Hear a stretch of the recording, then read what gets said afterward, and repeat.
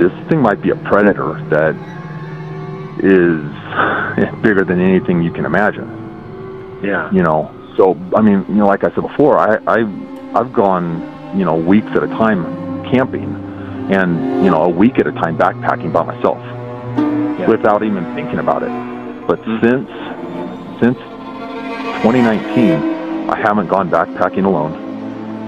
I have not. It's been hard to go camping alone. Before, I always felt, you know, there's nothing out there that can do anything to me as long as I have my rifle, I have my pistol. You know, I've got a couple friends with me. You know, we're the apex predator. We're supposed to be. Now, I don't feel that.